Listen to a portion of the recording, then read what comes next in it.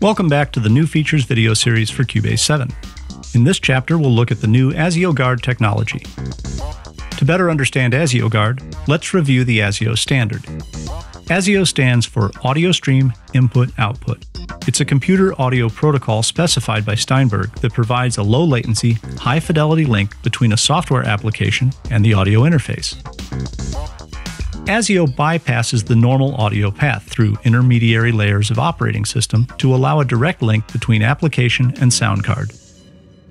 The new ASIO-Guard further optimizes audio engine performance, prevents dropouts, and helps you get optimum performance out of the latest operating systems.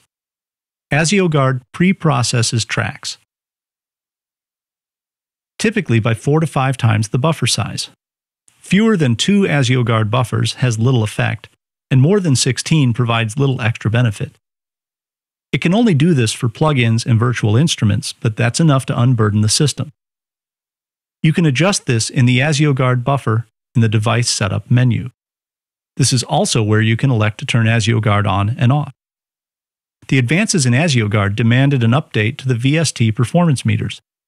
The single bar in the transport pane is now color-coded. Green indicates a stable system.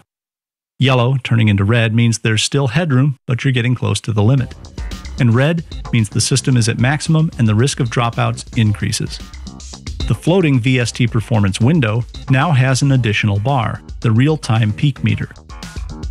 This meter, shown in blue, shows the maximum values measured for real-time processing. In other words, the blue meter shows everything that cannot be calculated with ASIO-Guard. If the blue bar reaches 100%, a dropout is almost certain. The far right-hand side of the meter acts as a clip light, illuminating red when 100% load is reached or exceeded. Now let's move on and take a close look at the remote control editor.